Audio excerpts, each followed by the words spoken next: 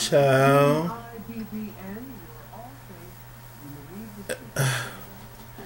Just when I think I've figured this show out, RuPaul has a way of throwing a wrench in there.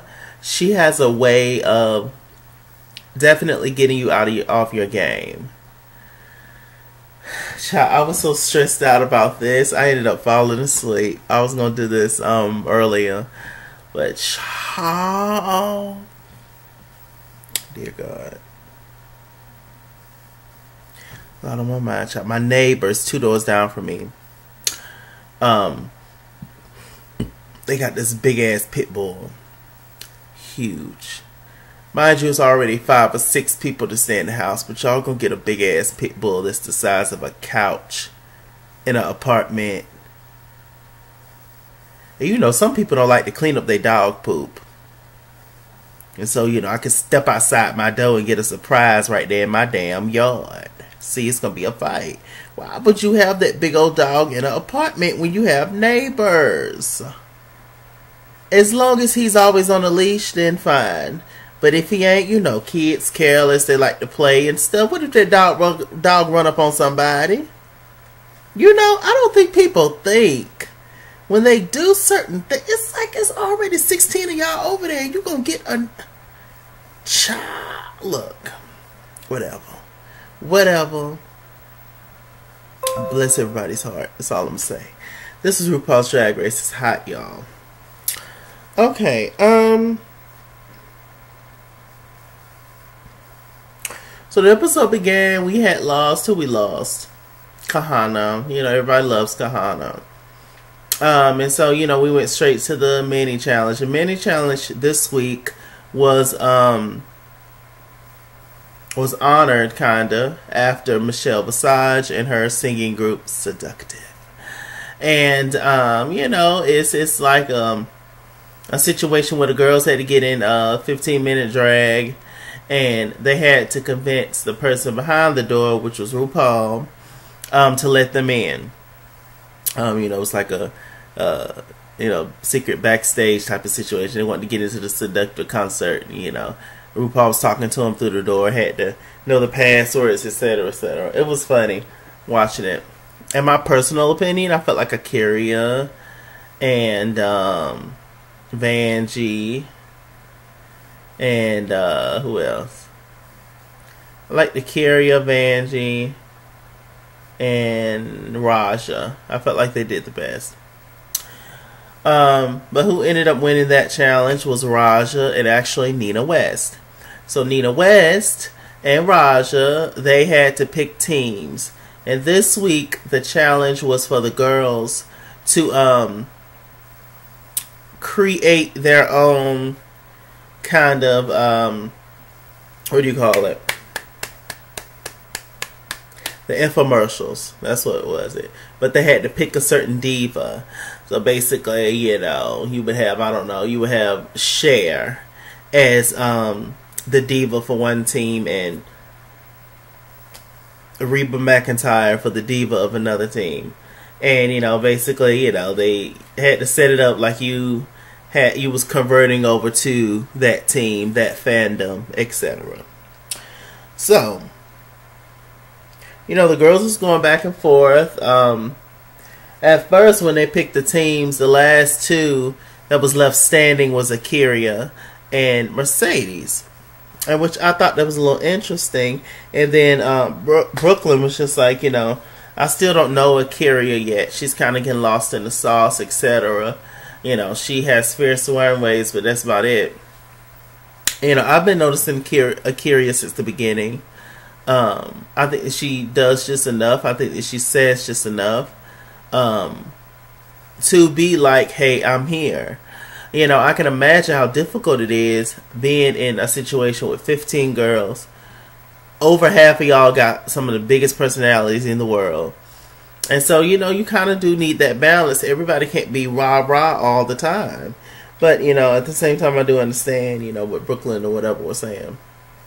But, yeah, I've been noticing, you know, for the most part, you know, we like Carey, everybody. So, you know, I'm just like, okay, you know, she gonna get there, don't worry about it. So, let me see. So Team Raja had Raja, Honey, Akira, Plastique, Sugar, and Scarlet. And then on the other team was Nina, Vanjie, Silky, Mercedes, Brooklyn, Evie, and Ariel. And so Nina them's team, you know, they pretty much had their stuff together. The name of their stuff was going to be IBBN. What was it? The Britney Spears. They chose Britney Spears, the Britney Spears Network, child. So I was just like, okay. Well, Britney, you know, they kept going around the room. They was just like, hey, what's going to be a diva that we all know? And, you know, they all decided to go on Britney. Silky, she was saying Whitney Houston. But, you know, and some of them was just like, well, whichever one. And it was just like, okay, well, we was just going to do Britney. And, you know, they was working on everything, and they was assigning roles, etc. Vanjie was going to be the person that convert the people, the non-Britney believers, you know, going to convert them to a Britney believer and a Britney stan, etc., etc. They pretty much had it set together. Now, the other team, Raja's team, child, it was a little less organized. They was, you know, bouncing ideas about different people, etc., etc., and they decided on Mariah. And so, you know, just hearing them talk, and it was just like, yeah, you know, pretty much, you know, we all know Mariah, and, you know a lot of things about Mariah. It turned out none of them knew anything about Mariah. Rupaul had went over to talk to the girls, and was just like, you know, what do you know? What did Mariah call her super fans? They was just like the butterflies. I was just like, no, fool, the lambs. I'm one. I would have killed this challenge, I think. I know so much about Mariah, and I don't understand how all y'all decided to choose Mariah, but y'all didn't know nothing about her. Rupaul was literally dropping hints and stuff. I was just like, Lord have mercy, Jesus. And, you know, they was trying to name some of her songs. They was like, oh, yeah, Honey. I believe somebody said Vision of Love. And, you know, they was just like, oh, yeah, Emotions. And then Raja gonna say, I get so emotional, baby. I was like, that's Whitney, not Mariah. What in the hell, child? It was so many cringy moments on this episode. You know, I just don't understand why y'all already had all these hiccups about Mariah in general. I guess they all just thought that it would be easy just to do Mariah because it's Mariah. You know, there's a lot of jokes there. There's a lot of material they can use, but it was just a chop. It was just not landing at all. Okay. So we get to Nina's team. Nina and... It was Nina and Husha. Nina and Brooklyn Heights. They were the hosts, and, you know, Nina was hilarious from the beginning. I'm really proud of Nina. She's somebody who's been kind of fading away as well in the competition, but she actually slayed. It actually ended up working out for her. She ended up, you know, winning the challenge at the, you know, when they got to the runway. And, you know, like I said, Vanjie over there, Vanjie was turned up to 1,000, and this time it completely 100% worked. All her turned upness worked completely. It was just so funny. She had Evie and Mercedes. You know, she was trying to convert them over to Britney, and, you know, she was just acting up and cutting a fool. And, you know, she had this spray where, you know, would turn you into a blonde, you know, like Britney. And it was so funny. It was so funny. Mercedes, she was confused again. Bless her heart.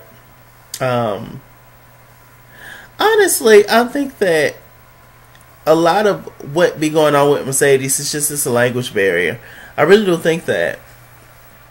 Because I think there's a lot of stuff that she really don't understand, but she says that she do, but she just say that just to, you know, be like, okay, you know, get off me, move on to something else. I really do think that's the main thing when it comes to Mercedes. I really do, for some reason.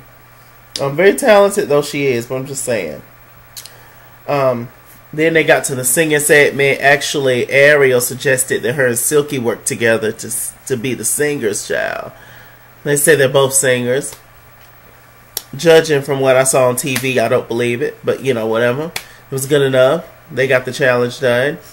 You know, everybody on Nina's team, they clearly sat down and they had a clear understanding of what was going on. If they winged it, we didn't know. Because it was really, like, laid out perfectly. It was really good.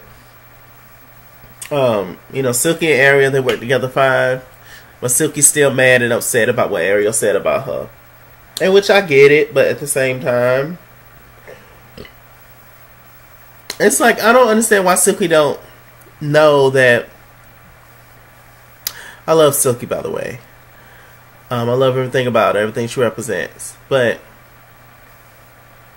it's a little shocking to me how Silky acts, but she don't think people are gonna, like, say anything about it. It's almost like she don't know or just expect for everybody just to like her or just to go along with, you know, everything that she does. And which, personally, if I was in the competition in the same room with Silky, probably every once in a while it'll get on my nerves, but most of the time it won't. Because, you know, Silky's the homie, and I know plenty of people like Silky, you know, etc., you know. But to people who's not experienced a personality like Silky's, I can imagine it is overwhelming at times. And sometimes you just want to get in your gig, get in your mind, concentrate. Then you have this loud person over here cutting backflips and stuff. So I can imagine that. That's why I don't understand why Silky got that upset. Because it's just like, girl, I mean, you're kind of laying out the material for them to sit and talk about, sis. I mean, my God. But whatever. But she was just like, I don't hate Ariel, but I want her ass to go home. I was like, dear God. Recently, side note, recently was some drama. Monique Hart and Mercedes, they went on, you know, this little show. I forgot what it's called. It's a club, you know, where all the drag queens go, and, you know, they talk about the show, etc., etc. I've been watching it on YouTube. And, you know, Monique made some comments about Ariel Versace, saying that she's an Instagram girl and not a TV girl. Vanjie also has some choice words for Ariel Versace, you know, after the whole Build series situation when a lot of the girls was overpowering some of the other girls, couldn't nobody get a word in. Vanjie and Silky was pretty much taking it over. And, you know, Ariel was just like, they're unprofessional and all this kind of stuff. And Vanessa said that she don't care if she drink bleach. And they apologized to one another. And, you know, a lot of the girls aren't too fond of Miss Ariel, child. It's like, child.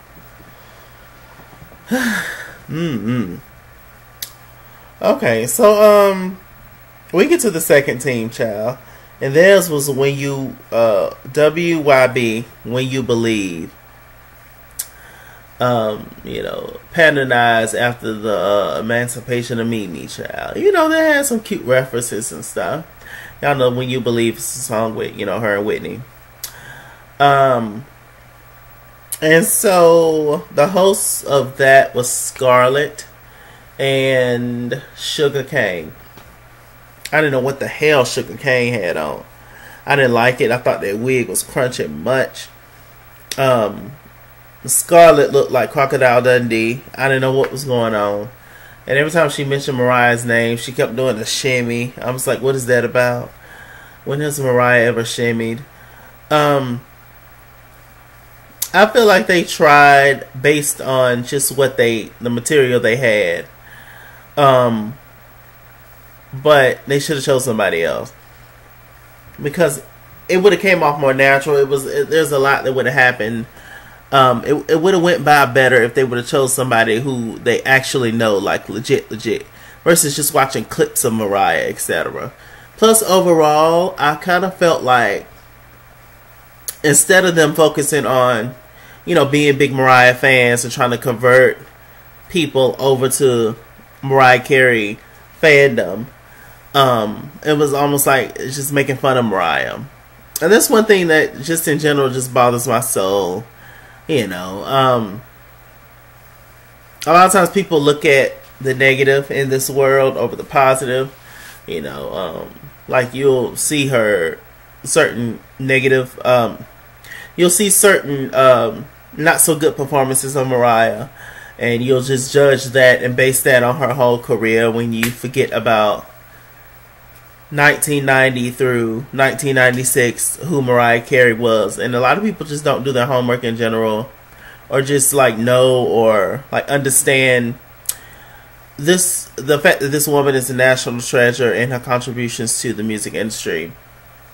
So it's just like the kids of today, they just focus on what they see of Mariah today, and it's just like, you really don't know the true gift of, Mariah. She's still out there. She's still making good music. She's still sounding great. I love the Caution album. She is a legend. But she is a legend for a reason. Like, look at her full body of work, Know why she has this tremendous fan base. Why she is one of the members of the Holy Trinity, Whitney, Mariah, Celine. Know why she is the biggest selling female artist of all time. Know these facts. They just don't throw these around just for no reason, child. Anyway. Carey was the one that was going to be converted. Plastique.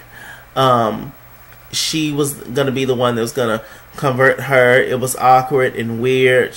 Whenever she brought up Ariana's name, she did this deep demon voice, which it was just so cringeworthy, the entire thing. Honey Davenport and Raja O'Hara got on the piano and started singing. They were singing two different songs. I didn't know what in the world. I say, my God. It was so all over the place. I was just like, did y'all rehearse this at all? I just wonder, I'm not on the show, but I just wonder how much time each team has for certain challenges and stuff like this, because it just seemed like they had no time. It seemed like they had 10 minutes to throw this thing together. I don't know. I pray and I hope and I wish and I pray. But it was something else. I was just like, dear God. Okay, so we can pretty much just get to the runway. Like, there was no funny moments, unfortunately, at all. I've never seen a team, even if there's certain people in the team that does bad, you still have certain people that do good. This entire team, Raja's entire team, all of it was terrible. There was nothing like positive. Everybody bombed, and it was unfortunate and hard to watch. And I really did feel bad. I was just like, good Lord, that's a lot of people to, yeah. Okay. So, we get behind the stage, shall we see a romance blossoming between Vanjie and Brooklyn. They kissed each other in the mouth and stuff. And I was just like, what in the world is going on here? I was like, all right. Evie, she all naked. She painted herself pink. Let me tell you something. She literally had everything hanging out. She painted her entire body from head to toe pink. That's some dedication, first of all. Where'd she get all that pink paint? Secondly, child, when they showed Evie, putting it around her back, her butt, etc., etc., When I tell you, during Rasha gonna say, she gonna say, I hope you throwing the sponges away because you gonna get pink eye or something, bitch.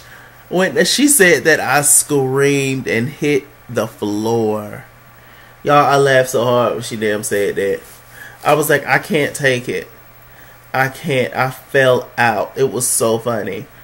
It was so random. I was like, dear God. You know, we get to the runway. RuPaul looked cute. The category was fringe. Sugar cane, she had on this Indian inspired outfit. I thought it was pretty, but it was a lot going on. It was a lot of makeup, a lot of headdress, a lot, you know, it was a necklace. Everything was just a lot. It was a lot piled on top of each other. Vanjie looked like a showgirl. It was a very simple fringe, you know, outfit, very, you know, Beyonce. Brooklyn, you know, she had on a flowered dress, you know, with the flower headband. It was simple, but it was, you know, it was cute. There was something weird going on with Brooklyn hips. I didn't know what was going on. Evie killed it. She was literally a jellyfish. Literally. Just tentacles hanging down everywhere. She had the umbrella, everything. It was fabulous. Evie is really turning out to not just, you know, as a runway wise, but as a person. Evie is really turning out to be one of my favorites. Silky Nutmeg Ganache was serving Tina Turner realness. She was giving us Dream Girls, just an all fringe dress. I did not like the shoes though. I didn't think the shoes fit. But Silky was doing it. Who else? Oh, Nina. Child, Nina came out looking like a mop. But it was a fierce mop. Just white fringe all over. She even had a headpiece. She didn't even have real hair. She had a headpiece. It was just fringe. It looked like dreads. I was like, come through, Nina. Come through, Nina West. I was about to say Nina Flowers. What else happened? Anybody else that stood out to me? I don't think so, child. Okay, so the winner of the challenge, the team-wise, was of course Nina's team. And you know, they went behind the stage. So it was time for Roger's team to get the roast, child, and boy did they roast them. RuPaul ended up doing a fast round asking everybody, who do you think is to blame for this? And they unanimously said each other. Which I appreciate the fact that they stood together and they didn't throw one person under the bus. I appreciate that. And to be honest, if Mercedes was on the opposite team, she probably would have been going home. You know, Nina's team, they worked together and they saved Mercedes. So thank God she was on that team for real. I truly do believe that.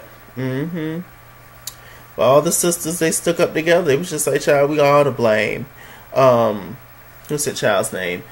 Plastique, she got out there and she was just like, yeah, I'm from Vietnam and I just recently discovered Beyonce 4 years ago, and you know, she don't have a lot of pop references, and she was just like, yeah, over there in Vietnam, you know, they don't play Mariah, Carey, etc. Now I will say this: when I went to the Dominican Republic last year, you know, we was talking, you know, some of the people that live there, and you know, we was naming certain people. They was just like, yeah, we know who they are, but they don't play them over here. So maybe I can attest to some of what she's saying, but you know, like Akira said in Untucked, there's internet everywhere. There's like, come on. Ain't nobody ran across the screen over here from America. Like, come on, sis. You know, I definitely do think sometimes they let Plastique get away with certain things because she's pretty. I do. But that's just life in general, ain't it? Oh, honey, Davenport, her look on the runway. It was a lot. I liked the whole ensemble of it. It was jet black. She was going to a funeral. fringe on the top, fringe on the bottom. But then she had on a hat that had full of fringe. She was giving Raiden from Mortal Kombat. I was like, okay. It was a lot. It was a lot. It was a lot. It looked heavy. It looked too big for her. I liked the concept, but I felt like it would have worked without the hat. The same with Mercedes Iman. She had on this green, it was a black bodysuit, but it had green fringe coming down. Very showgirl, very, yeah, that whole ram. It was simple too, but she had the hat that had the same kind of style. She didn't need the hat, I felt. But, you know, hey. Okay. So the girls got out there, child. Don't you know RuPaul said that all of y'all about to lip sync for your life? I was done. I was done. This is the first time in Drag Race history on a season, on a regular season Drag Race, not even All Stars, that a whole entire team had to lip sync for their life. We didn't know what was going on. I was just like, I know they're not finna cut this show short and get rid of 6 girls that quick. I know they're not about to do that. It was crazy. They ended up lip syncing to Waiting for the Night. Honey Davenport was putting her all into it. She really was feeling it. She was giving a lot of emotion. But Waiting for Tonight is not that song to give all that.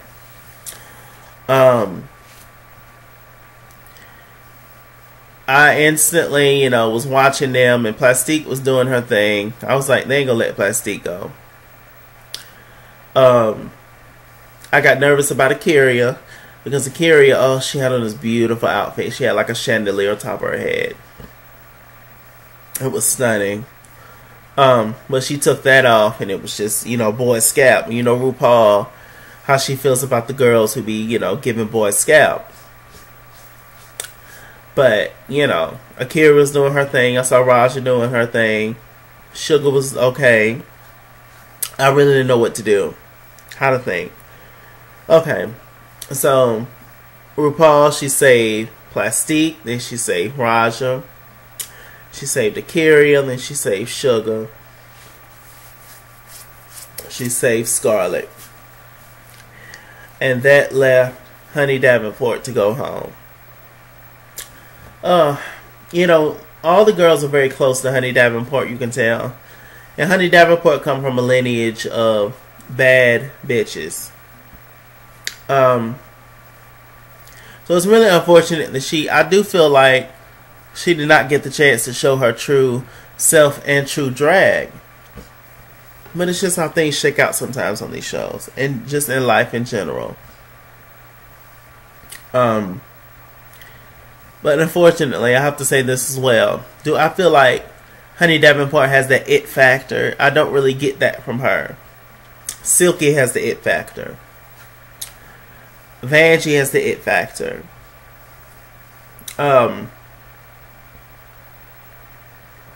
Brooklyn has the it factor. Plastique has the it factor. Not that they're so much more talented. Evie has the it factor for sure. Not that they're so much more talented, but it's just they have that thing. They have the it factor, that thing that makes people want to like them, that makes people want to, you know, be around them, to be interested in them as a person, not just as a drag queen. You know, they just have that pizzazz, that boom, they're superstars, you know. But this is not the end of Honey Davenport at all. She's super talented. And she's going to be fine. She's a strong girl. She's from New York. She got this. For sure. It's unfortunate. It really is unfortunate. I do feel like she should have stayed in this competition. I do. I really wish Ru would have just not let anybody go on this episode. I really do. Just give the girls one more chance, then send somebody, you know, home. Because just in my humble opinion, I do feel like Mercedes should have went home before Honey. For sure. And I love Mercedes. But that's just true tea. Alright. Shout out to Untucked. Silky over there acting a fool, showing out, getting mad, you know, because she got mad about the fact that they were saying this is a Britney religion and Britney is God, you know, but they was just like, you ain't have no reason saying Whitney is God. It was just like Whitney has a close connection to God. And all this kind of stuff. It just made no sense to me. I'm just like, girl, it's the challenge. I mean, you didn't have a problem with last week's challenge when they was making fun of Get Out and Black Panther. Didn't nobody have a problem with that or saw the issues with that? Making fun of, you know, two of the most popular black movies, you know, of our generation. You know, kind of making fun of the beauty overall in it. You know, didn't nobody, you know, we make fun of black culture and African American culture and all the time. And nobody has a problem with that. But you sitting here worried about a religion thing and people say it was a joke. This entire thing was a joke. This whole, you know, single episode, you know, with that challenge. And you was on the winning team. And y'all hold safe. So what was y'all arguing about? It was weird to me. Evie's not the one. Evie will read you. Evie will get you down. Evie do look like she don't take baths, though, side note. But, you know, bless her heart. But Evie will get you, Evie will read you down. She will. And she was getting Silky together. She's scared. She's just like, look, sis, I didn't understand. What did y'all have to argue about? Y'all was on the winning team. I mean, I thought it was pointless. But, you know, whatever, child. She tore off her dress, Silky, and she was ready to lip sync for her life. She was like, I was prepared to lip sync. I was ready. I was going to give it to him. And everybody should be ready to lip sync. Hello? You never know what can happen. Was that all that happened on Untucked? I think so. But this said, Mr. Chalaki. Mr. Chalaki on Google Plus. Follow me at Excuse on Instagram and Twitter. At Excuse89 on Snapchat. Chase King on Facebook, Mr. Chalaki on Cash App and PayPal. Run me my money or run me my fade. Run me my money the way I get paid. Love you so much. Stay black, stay tuned. I'll see you guys later.